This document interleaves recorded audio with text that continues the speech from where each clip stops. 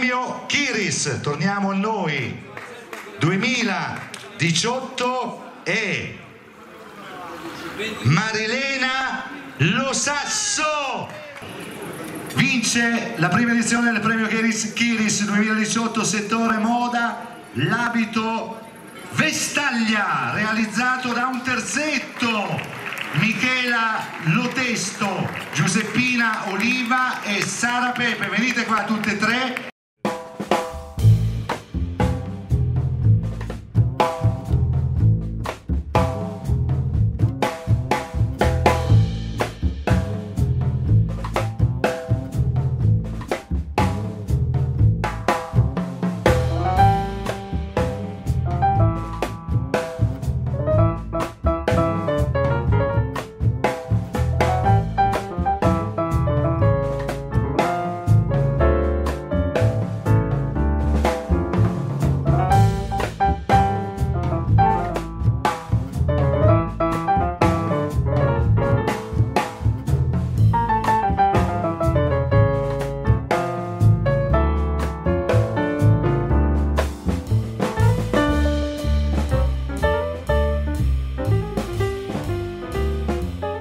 Il premio Kiris, e questa è la prima edizione, è un premio pensato, ideato con Michele Tropiano, titolare appunto del Kiris, per mettere in evidenza le giovani eccellenze di questo territorio.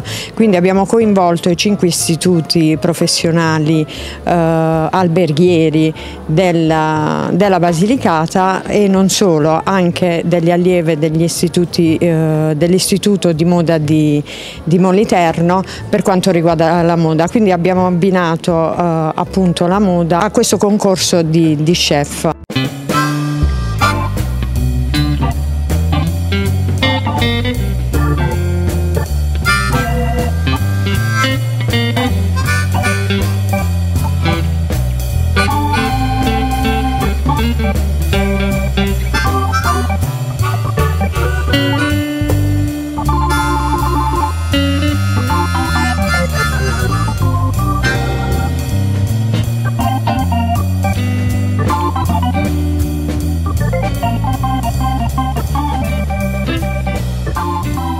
Tropiano, un'altra bellissima vetrina per il Kiris questa sera.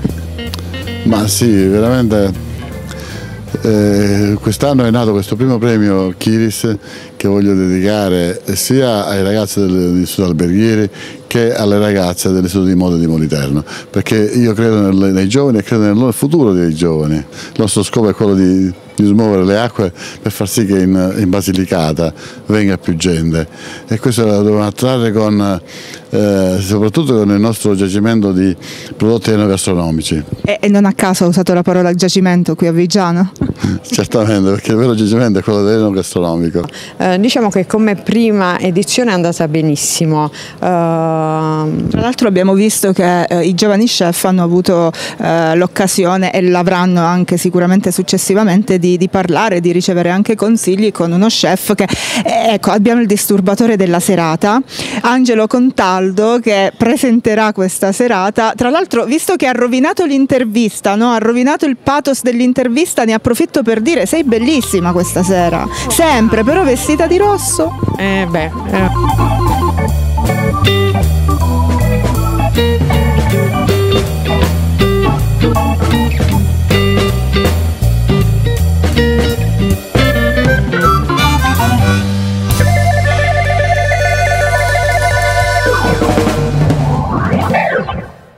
E tra l'altro appunto questi giovanissimi hanno anche l'opportunità, grazie a questa manifestazione, di confrontarsi con chi ha più esperienza di loro. Sì, appunto, come Stefano Callegari, vincitore di Masterchef di qualche edizione fa, in effetti hanno avuto un lungo incontro oggi pomeriggio, si sono confrontati e hanno appreso alcune novità per quanto riguarda la cucina. In effetti il primo premio sarà proprio un master a Milano di 5 giorni con Stefano Callegari come insegnante. Beh, prima di tutto benvenuto in Basilicata, ma vogliamo sapere qual è il consiglio più prezioso che ha dato ai giovani cuochi lucani. di cercare la luce che gli faccia brillare gli occhi per quello che stanno per andare a fare, perché senza quella passione lì è tempo sprecato. L'ha vista questa luce negli occhi di questi giovani? È ancora un po' opaca, ma si farà. Ho ascoltato un po' quello che diceva, mi piacciono molto i consigli politicamente scorretti. Lei ne ha dato uno, e cioè non vi fissate con la filiera corta a tutti i costi. Che cosa significa? Significa che la filiera corta ha un senso quando produce un'eccellenza. Allora sì, se mi trovo in un territorio che produce un'eccellente patata, è giusto che io la vada a comprare dal mio ortolano dietro casa. Ma se devo affidarmi a una filiera corta a tutti i costi, quando la mia terra e la mia zona non è votata alla produzione di quella materia prima, io creo per forza di cose un piatto mediocre, perché da una materia prima mediocre non può venire fuori un piatto eccellente, è un dato di fatto. E quindi il chilometro zero va inteso nel luogo dove la materia prima è al massimo della sua eccellenza. Quello è il chilometro zero. È fondamentale conoscere profondamente la distribuzione sul territorio italiano di tutte le materie per sapere dove andare a comprare la materia giusta. E a proposito di materie prime, la Basilicata è una terra ricchissima, no? Di materie prime e di prodotti tipici. Per esempio, dire Basilicata significa dire che cosa? Qual è uno dei prodotti che le viene subito in mente? Spero di non essere banale, ma sono follemente innamorato del peperone crusco. Siamo di Senise noi. Ecco, appunto.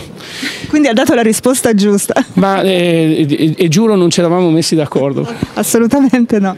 Perché è un prodotto che regala delle sensazioni che sono cangianti, mutano a seconda della lavorazione. Qualche volta non ti sembra nemmeno di avere a che fare con un peperone, qualche altra in realtà ha tutte le fantastiche caratteristiche dell'ortaggio fresco e si presta a un sacco di preparazioni e io lo amo particolarmente con la nota affumicata ed è trasversale, si usa nella carne, nel pesce e anche nelle preparazioni vegetariane, quindi, ed è un grande prodotto di una piccolissima nicchia di territorio italiano che va assolutamente valorizzato.